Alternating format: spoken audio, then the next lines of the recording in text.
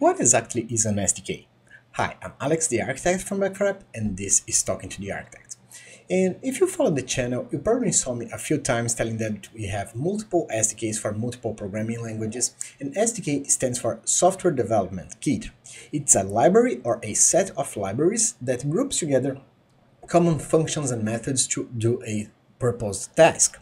So here in Back4App, we are a backend as a service, so we group together in our SDKs functions and methods that facilitate the development of backends, such as creating users, deleting users, logging in and out users, persisting data to the cloud, send push notifications, send emails, and other tasks that relates to a backend as a service.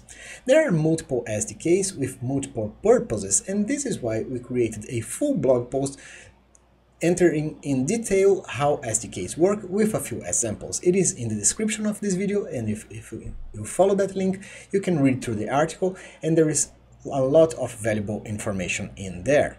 So if this video is helpful to you, please click the like button and consider subscribing to the channel so you can help us grow. Also, share this link with a friend and they can learn something too. If you have already subscribed, thank you for that. And if you have any questions, suggestions, or any implementation you'd like to see, please leave it on the comment section down below. We always answer all the questions. So I hope this content was useful to you and hope to see you back. See you soon. Bye bye.